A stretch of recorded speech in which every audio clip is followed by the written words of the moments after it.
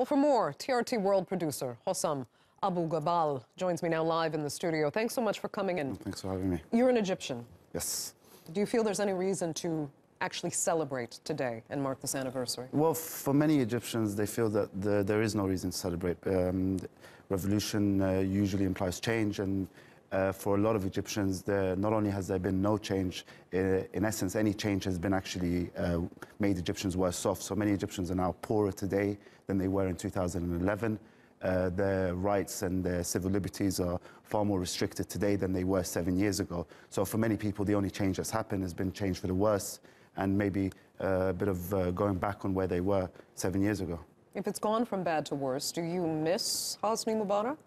For many Egyptians, I think the idea of Hosni Mubarak is romanticized, and I think a lot of people will say that during the time of Hosni Mubarak, things were better and absolutely things were a lot more stable, but saying that the entire world was a lot more stable during that time. So a lot of Egyptians, like I said, romanticize the time of Hosni Mubarak, but many other Egyptians will also remember that at the time of the uprisings in 2011, Egypt was, not a great place for many of its citizens. So there will be mixed feelings about that. Now, going into this election, if we can call it an election, given that there almost is no opposition now, what do you think El-Sisi is thinking? I mean, having to maneuver in this way to keep opposition candidates off the ballot, do you think he's scared? I feel he is, yes, absolutely. I think he is.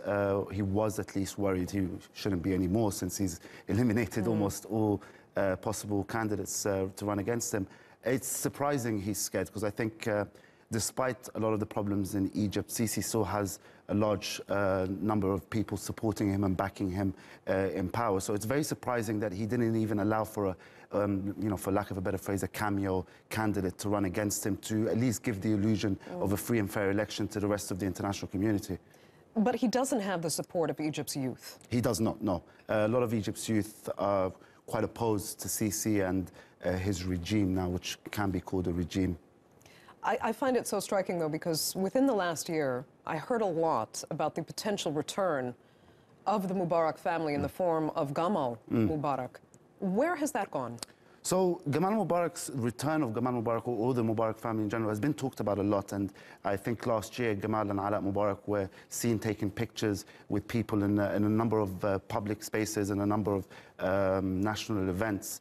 That is quite tricky, and I think to understand that, the Gamal Mubarak return, or the possibility of a Mubarak return, if you go back to 2011, a lot of people in Egypt were saying that the army turned against Hosni Mubarak at the time because he was pondering the idea of putting his son in power.